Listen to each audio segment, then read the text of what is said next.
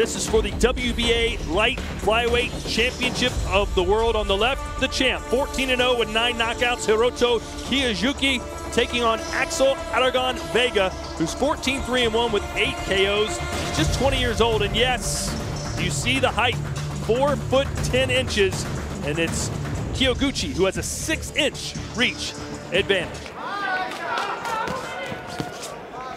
And it's very rare that Kyoguchi is this much taller. In fact, I'm guaranteeing you he's never been this much taller than an opponent. No, not at all. That's the advantage that a fighter like Vega has. He's been, his entire life he spent fighting taller fighters, so he knows how to be explosive. He has quick hands, he knows how to jump in and out. He can be tricky and hard to time. Kyoguchi has a really good offensive arsenal. One of his best shots, that left hook to the body, though. He's put a lot of opponents in trouble with that shot. By the way, back to that entrance song for Kyoguchi. That was the song that Will Ferrell sang at the Catalina Wine Mixer. It's the Step Brothers. Dan Canibio giving me that note. I knew it sounded familiar. Good uppercut by Kyoguchi. Both these fighters have really sharp uppercuts in the inside. Good body shot, left hand, Kyoguchi. Kyoguchi has excellent technique. Always has his hands up, coming forward with pressure. Digs nicely to the body.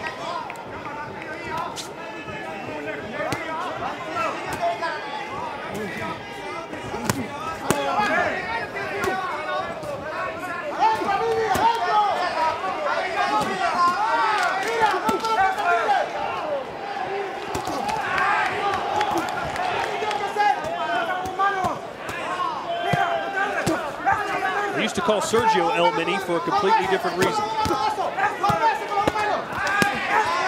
Big hands there. Kyoguchi downstairs. See, this is what I meant by Vega. He likes to get in there. He has good uppercuts. When I was watching tape on him, and there's not many fights on him, but it was the uppercuts that surprised me, just like that. Fast hands, quick feet, dig down to the body. This is gonna be a good fight. Well, this is the range that Vega wants to be in, close quarters, because if it's a fight on the outside, he loses any advantage. But that's the thing. Sometimes when you're dealing with a fighter this small, you're not accustomed to keeping him off. So there's no sparring for this, and you're in front of a tiny man that you don't know how to counter yet. I hated fighting shorter fighters, personally. Vega saying those shots are below the belt. You saw him tapping on his waistband. He's going to put his head right in the chest of Kyoguchi and just fire away. And it seems like Kyoguchi is welcoming that. It's going to be a phone booth fight. And there's that uppercut I was talking about with Vega.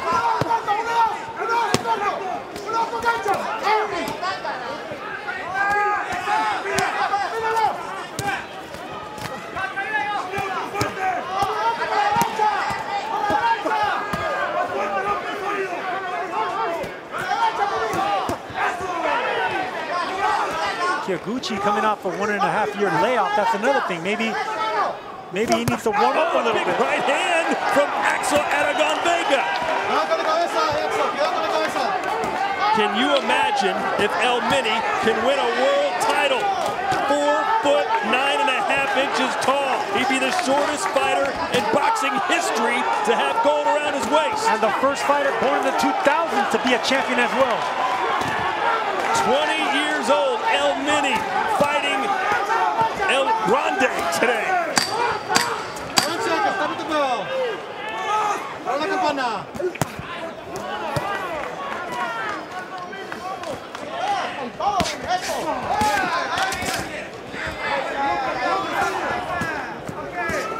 You know, Todd, I fought fighters that were 6'5", and I fought a fighter that was 5'6", and believe it or not, I'd rather fight the guy that was 6'5". I hated fighting short fighters, and we're seeing a good case here because fighters like Vega, they evolved to know how to fight taller fighters. They know how to spring in at the right time.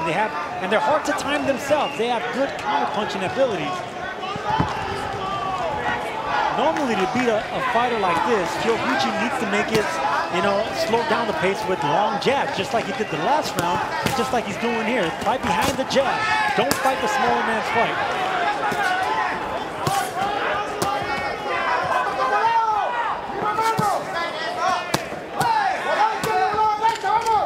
trying to get around those gloves.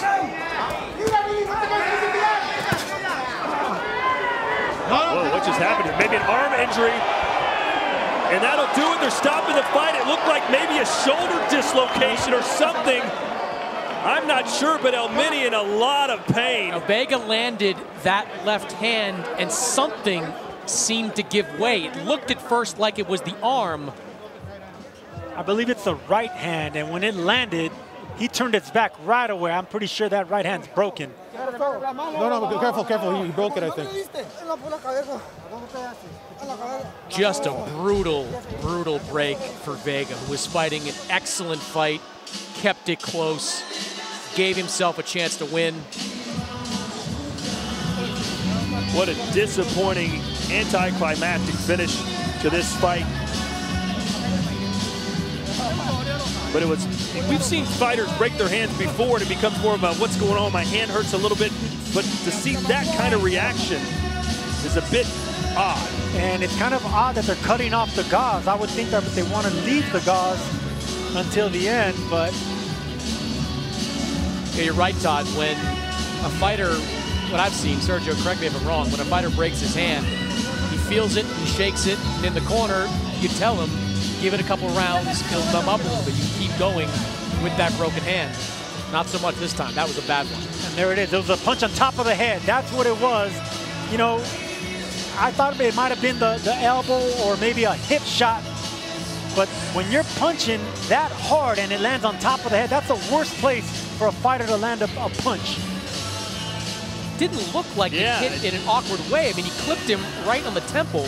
And he's lucky he didn't eat that right hand from Kyoguchi. That would have been a career ender.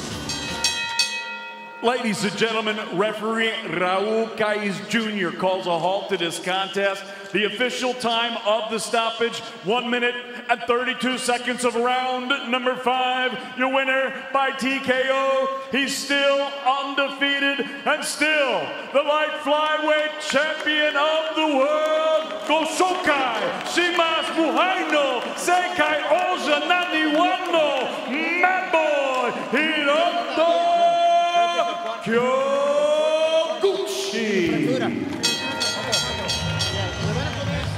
Not the way he wanted to do it, or not the way anyone would want to win it. Nevertheless, Kyoguchi, a victorious performance in his United States debut.